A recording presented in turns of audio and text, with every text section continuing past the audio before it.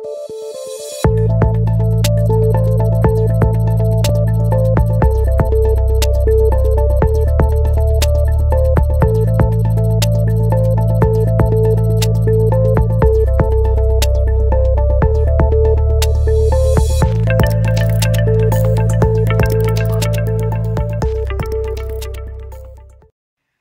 everyone, I'm going to install ODK Central on AWS. You can do it on any Ubuntu computer even if you have a computer with the Ubuntu operating system. However, for today's demonstration, I'm going to show you how to do that on AWS.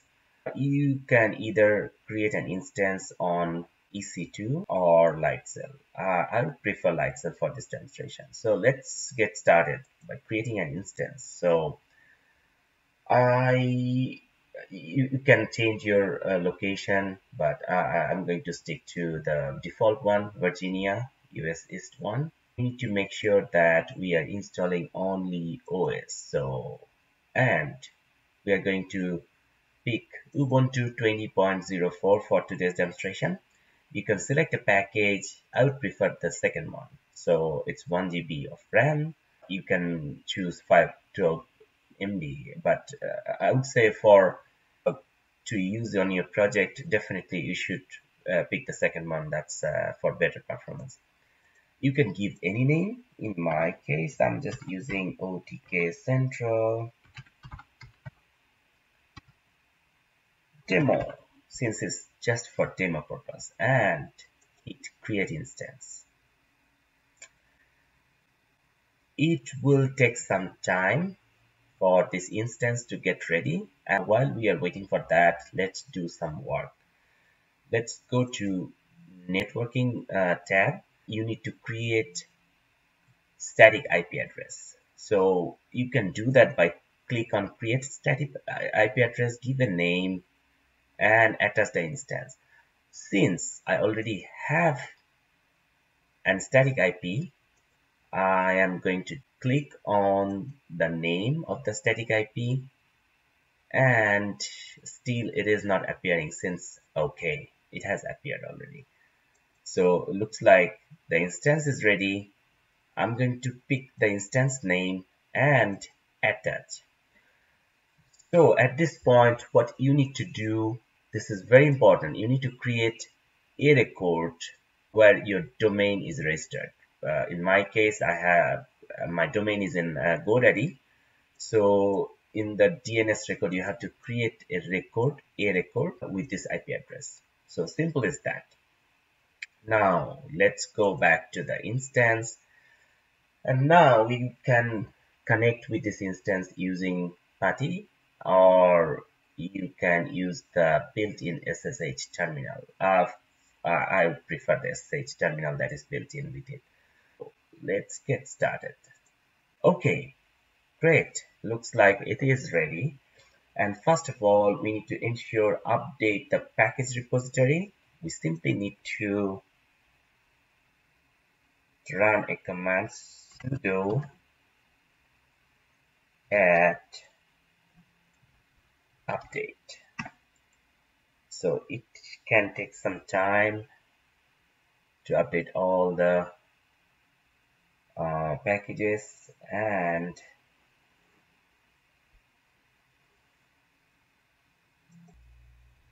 now we are going to install some prerequisite packages. The apt package managers requires few prerequisite packages on the system to use those packages over HTTPS. So we need to run a command to do that. I'm just reconnect it.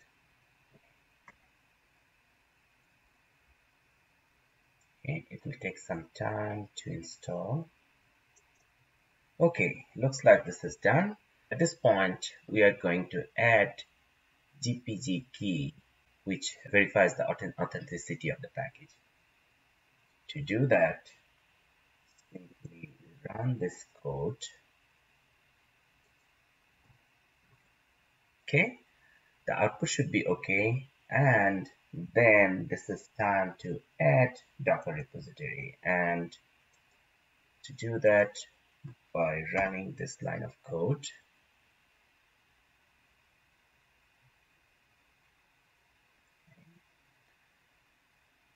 Once that's done, we need to specify the installation source by running this code. Okay, that's done, and now it's time to install Docker. So we need to run this line of code to install Docker. Okay, so one thing I need to remind you, do not forget the sudo in front of any line of commands, because without sudo, the system considers as you are a non-admin user, so it will be rejected. Okay, so run the command and wait for a while. It may take some time to install. I cannot see any error. However, if you would like to check the Docker status, simply run this code, double check. Okay, it looks like it's active and running. To come out of this window, just type Q on your keyboard. Now we are done installing Docker, and this is time to install Docker Compose. So let's run this line of command. Oops.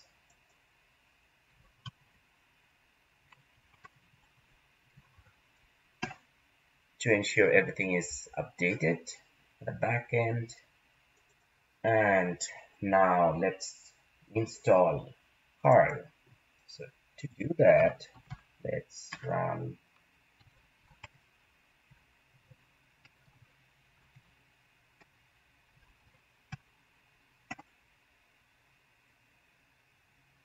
oops. Okay, right. Okay, let's down the Docker Compose package, and to do that, let's run this command. Right, this is done. Okay, now let's make the downloaded file executable by changing the file permission. So let's do that by running this command. Now let's check the Docker Compose version by typing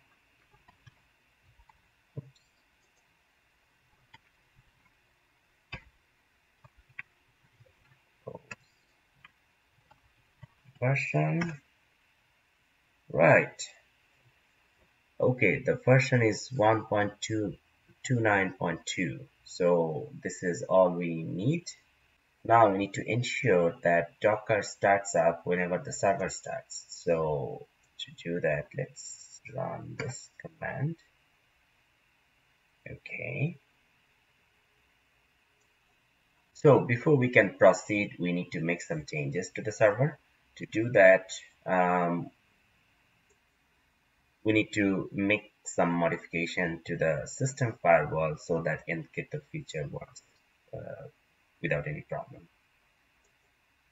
Okay, to do that, let's disable the firewall by running this command. Okay, looks like it's stopped and disabled. And now let's start with Central. So let's run this command to start setting up to clone the Central package from the repository, Git repository. Okay, looks like it's done.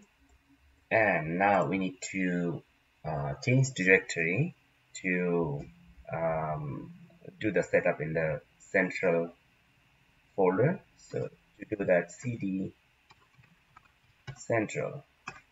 Okay, so now we are in the Central folder. Okay, now we need to get the missing components of the server software by running this command. Okay, okay, it's perfectly done. So now we need to update some settings. Before doing that, we need to copy the template so that you can change the settings. So to do that, just okay. Now let's edit the file. Right. So now we need to add our domain name. So in a place of yourdomain.com, I'm going to add my domain, but you need to type your domain name in a place by replacing your.domain.com.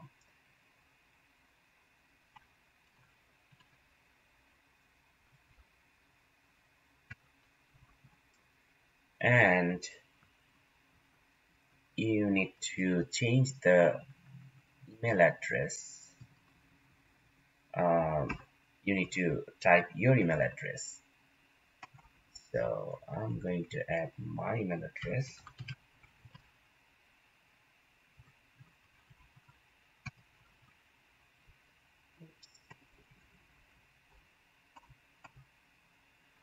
Right.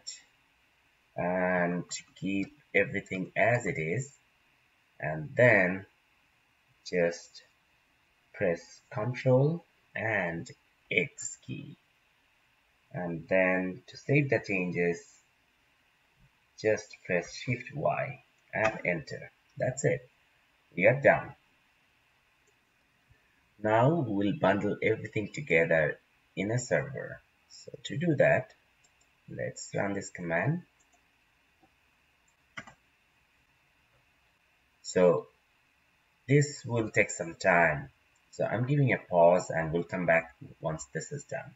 Okay, so if you see this message successfully built, that means you have done installation of ODK Central successfully. So now you need to run this code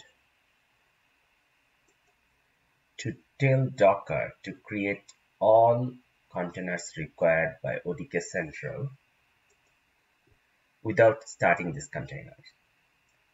So let's hit enter. It will take some time. Okay, now it's time to start Docker. So do that by running this command.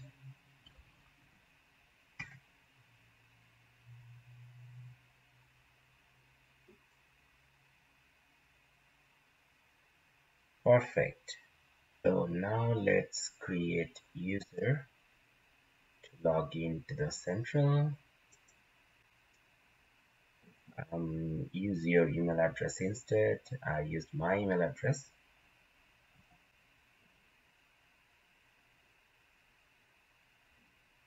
And now you need to give a password.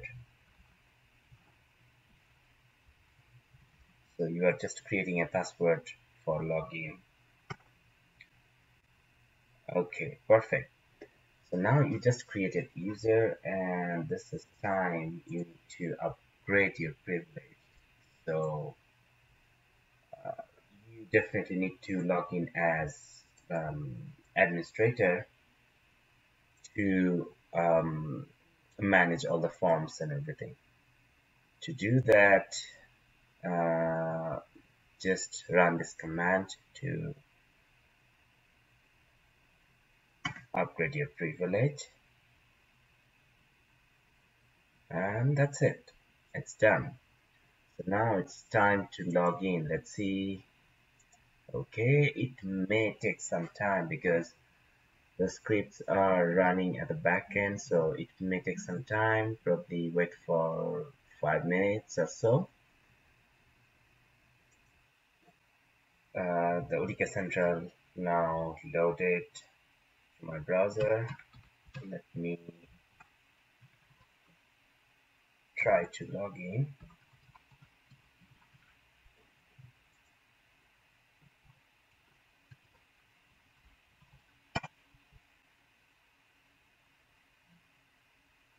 There you go. Okay, thank you very much for watching. Keep watching for other videos. I will cover some other things like form development and how to integrate ODK Central with other platforms, for example, Power BI to create your dashboard. Thank you very much.